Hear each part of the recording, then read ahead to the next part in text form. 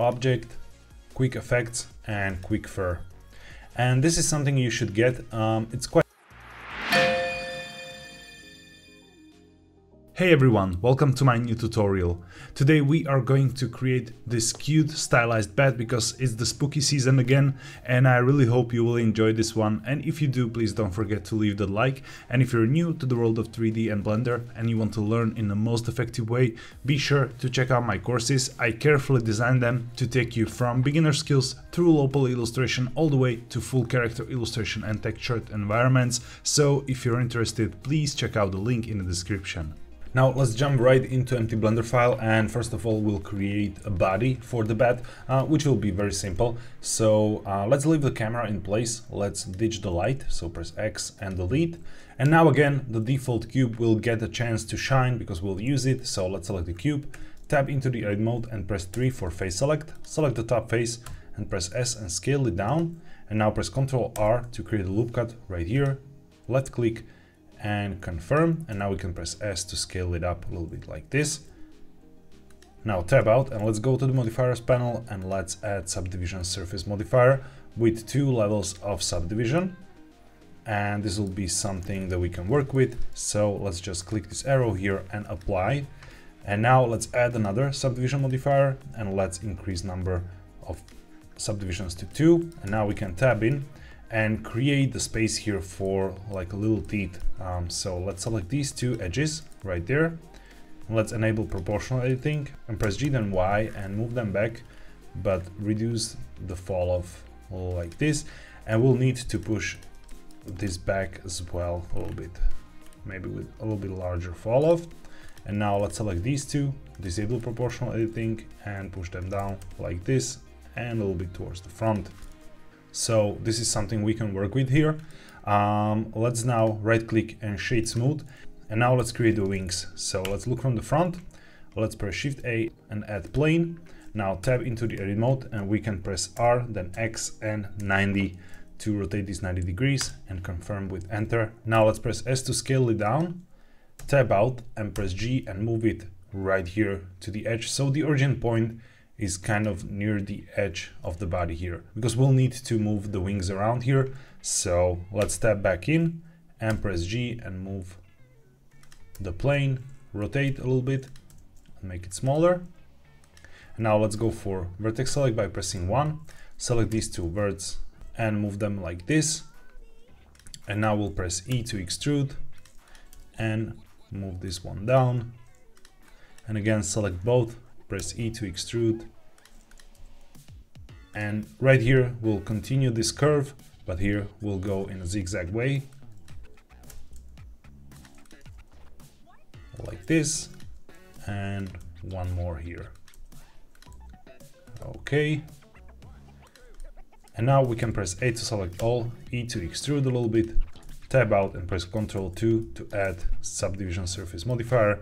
Let's look from the front, and now let's enable X-ray view, select both of these at the bottom and let's make this more sharp.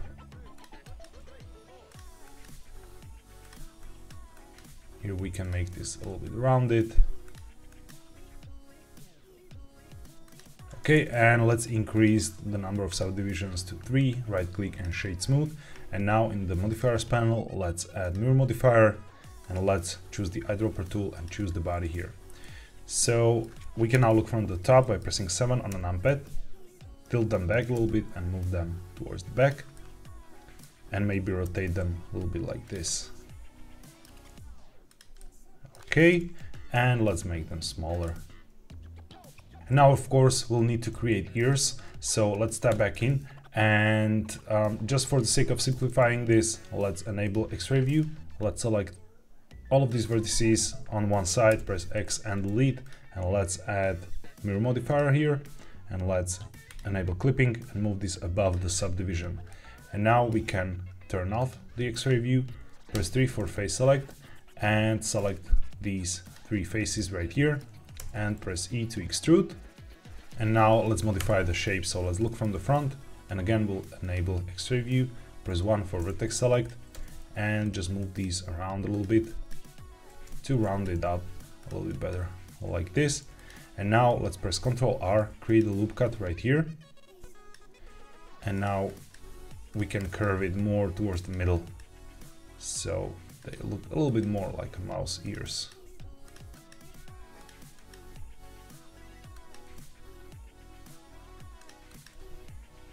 Okay, just like that. And I think I will select all, press S, then Z, and compress this a little bit down, so you get similar shape like this. And now let's create the eyes. So let's turn off the X-ray view and let's press Shift A and we'll add a circle. Let's modify the number of vertices to 16 and press G, then Y, move it towards the front. Now tap into the edit mode, press Ctrl F and choose grid fill. Now let's press R, then X and 90 to rotate 90 degrees. And let's press S, then Z to scale it up a little bit. And just like that. And now we can tab out, make it smaller. Let's look from the front by pressing 1 on a numpad and just press G and move it somewhere here.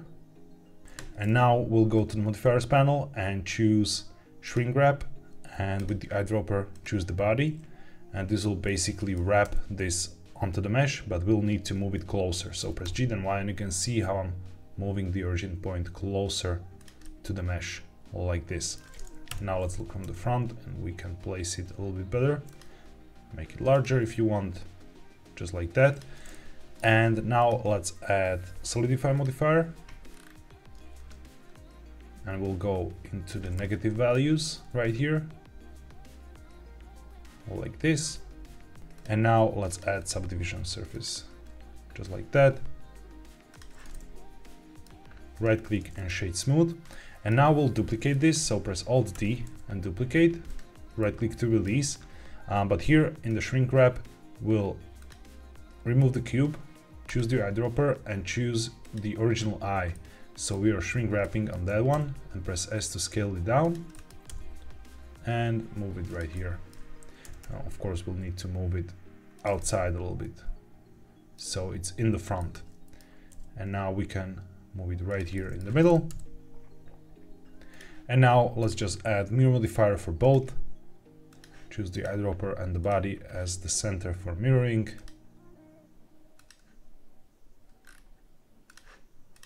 Like that. And of course we can make it larger. Like this. And now let's press Shift A and we'll add a circle again. Let's press G, then Y, move it towards the front, tab into the edit mode and scale it down. Now press E, then Z to extrude, S to scale. And now let's look from the side by pressing 3 and Control right click here and scale it down. Press F to fill. Now we can tab out and add the subdivision surface modifier. Let's look from the side and place it right here.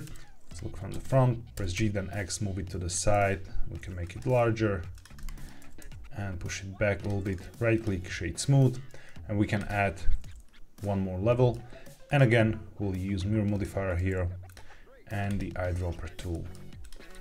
Okay, I think this looks quite cute. Let's move these towards the front and move the whole thing down a little bit, just like that.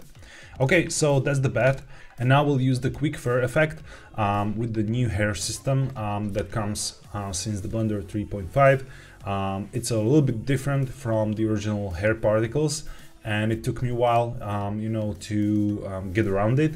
So I wanted to show you how you can easily use this, you know, new hair system to quickly generate fur if you want to create like a, you know, plush stylized objects and stuff like that, or toys, or anything you want to create. So let's select the body here, and first of all I will apply the mirror modifier here. And now let's reduce the levels to 1, and again we'll apply this and add one more, so we get a little bit more denser mesh for the hair generator. So let's keep this at 1. Now let's tab into the edit mode, press A to select all, and Shift N to recalculate normals in case they're messed up. That's the first thing we need to do. And now press U and we'll unwrap this. Doesn't really matter that much. I will just use the Smart UV project here and click OK. Now tab out and we'll go Object, Quick Effects and Quick Fur. And this is something you should get. It's quite messy, but we'll get it under control just in a second. First, let's explore what happened here. So we have our original object right here, and if you expand its children, that there's a curved object as a child, and that's our, hair curves. You can easily just go into the edit mode and basically modify these hair just as any, curve, or you can use the sculpt mode, which will basically trigger these hair editing tools, same as you were used to with the particle systems and hair grooming. So you can groom it right here. You can choose the comb and change their direction or anything you want. So let me change back to the object mode. And the way you change the properties of this hair is here in the modifiers panel. Basically the whole hair system works now on the geometry node system. So all of these that are added by default are geometry node modifiers that are prepared and pre-generated for you when you use this quick fur effect. So you have some basic stuff like curve profile, which basically determines the shape and the thickness of the hair, then interpolate, which will generate more hair particles for you, or more hair curves, basically very similar to the hair children on the particle system before. And now you have the noise and some frizz and stuff like that to make them not so uniform. So let's expand here, and I will modify this effect to something like 0.5. I don't want this to be so random. So let's do something like this. And now you can see this already looks quite okay. So now let's preview this in cycles. So I'll go to the render settings, switch to cycles, GPU, and enable denoising. Okay, and let me go for something like 512 for the samples and in the viewport as well. Now let's look from the camera by pressing 0. And now if you press N for the side panel, in the view settings, you can enable camera to view. So now you can use your viewport controls to position your camera. So let's look from the front like this. Okay, don't forget to disable that. And now press Ctrl B to limit your render preview only for the camera bounds. Let's press N to hide the side panel. And let's press Shift A and choose the light and area light. Press G then Z and move it up. And let's scale it up a little bit. Now let's add some power, like 150. Let's hold Z and switch to render preview. So this is how the hair look. You can see it's quite sparse. We'll need to increase the density quite a lot. So let's select the hair, and in the modifiers panel, let's locate the interpolate node group, and we'll increase the density from 800 to something really strong, like 5000, and later we'll go even higher. So let's choose 5000, but you can already see this generates quite a nice fur, and it really looks nice with this kind of creature, with this kind of character. But I don't like how these are going through the eyes. So let's select both of the eyes by holding Control right here. And first of all, we'll increase this distance like this, maybe make them a little bit larger, move to the side. And now let's select these. And here in the shrink wrap modifier, we'll increase the offset so they go outside a little bit more, like this, maybe even more, and we'll see about that later. So now let's select the bat, and in the materials settings, we'll modify this to black color, and let's give the same material to the wings. And now let's select the fur, and right here you can see there's only diffuse color there. So let's use nodes right here, and we'll switch principled to principled hair. And now let's modify the color to black, and you can see this looks really nice. And now let's increase the density once more. So let's go back to the modifiers, and I will go for something like 10K. And with this material, I will go higher with the roughness, so it doesn't get so much reflections. Now select the eyes, create a new material. We can go something like yellow right here and reduce the roughness. And now, since these are link duplicates, we'll need to separate the material. So let's click here and choose object and create new material. Let's go black and reduce the roughness. Okay, just like that. And we can leave this white, maybe go all the way here. And now let's press Shift A, let's create a plane, press G, then Z, move it down, tap into the edit mode, make it larger, like this, and let's go even lower. And now select the edge in the back, press E, then Z to extrude, select this edge again and press Ctrl B to create the bevel and increase number of segments with the mouse wheel. Right click, shade smooth, and create a new material. This will be the background, so let's go dark with the full roughness. And now let's press Shift A and we'll create a light and a spotlight. Press G, then Z, move it up. And now let's switch the pivot to 3D cursor and we'll rotate this and increase to something really strong like 5000, maybe even more, maybe 10K. And let's give this like a orange color so we can create a nice rim light around the bat here. And now let's select this light, press G, then Z, move it up, and let's move it around a little bit so it goes to the side. Mostly I'm looking at the reflections on the eyes here, so let's change this to disk. And we can increase the power to something like 500.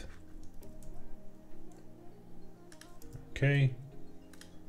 And let's make it smaller. Just like that. And now we can duplicate this. So Shift D, R, then Z, and move it to the other side. And here we'll go something soft like 150 and blue color from the side here. So we have some ambience. And now with the background, let's press Shift A and create an area light. Press G, then Y, move it back. Switch this back to medium point, press R, then X, and point it at the background. Make it larger. Let's change to disk and increase the power to something like 1500. And let's go something like green.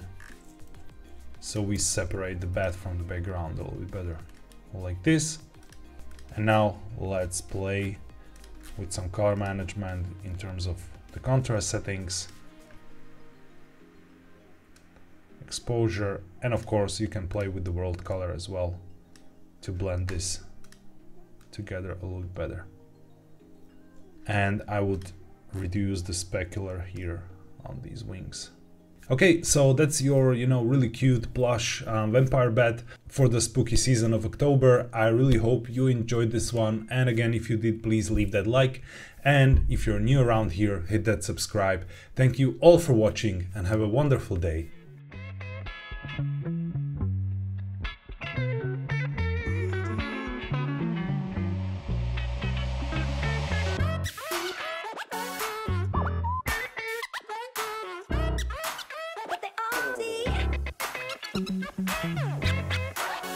What?